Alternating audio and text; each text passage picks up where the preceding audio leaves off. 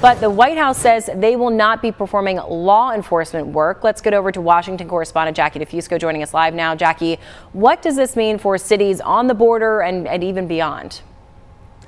Jackie, this all goes back to that public health emergency that is expiring on May 11th.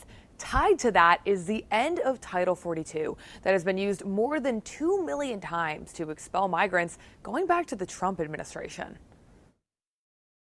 Migrant camps building up on the U.S. southern border as the end of pandemic-era restrictions under Title 42 loom. Come next week, all hell is going to break loose. The border is not open. It has not been open, and it will not be open subsequent to May 11th. Federal officials say they have a plan for a spike in border crossings, up to 13,000 daily. They're sending additional troops and surging resources.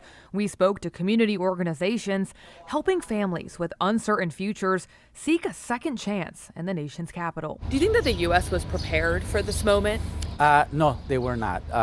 They should have been ready with more resources for the municipal governments to address the issues as they were coming into their communities. Washington, D.C. is among the Democrat-led cities where GOP governors have been sending busloads of migrants for months. Abel Nunez with the Central American Resource Center says local services are strained ahead of an expected surge, and federal policies are hindering migrants' ability to work legally. The U.S. has a right to control its borders, but you have to do it in a way that's humane, that addresses people's dignity, and not try to punish them for trying to, have a better life for themselves and their family. The Biden administration says it's speeding up initial reviews of asylum cases while promising consequences for illegal crossings. Those fleeing turmoil will still have to pass a credible fear screening before a court date is set. They actually have a chance of applying for asylum, whereas with Title 42, they weren't even given that chance. Facing what are often years-long legal battles and a mounting backlog,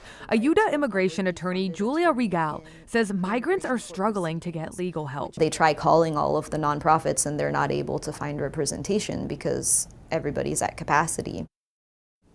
The Biden administration says that they're setting up processing centers in countries like Guatemala and Colombia where migrants can go and apply for legal settlement in the United States.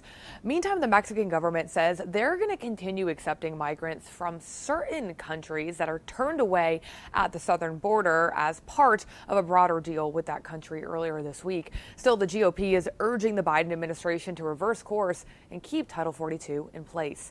Live in Washington, I'm Jackie DeFusco, WXII 12 News.